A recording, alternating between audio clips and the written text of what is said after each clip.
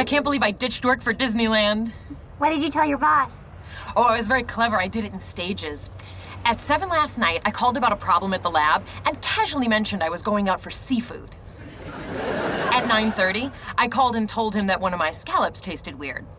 At 11:30, I called and said I was throwing up like a fire hose. At 12:45, I called and made nothing but dry heaving sounds. And now I'm going to Disneyland! Penny, what did you say? I work at the Cheesecake Factory. I said bye. So what are we gonna do first?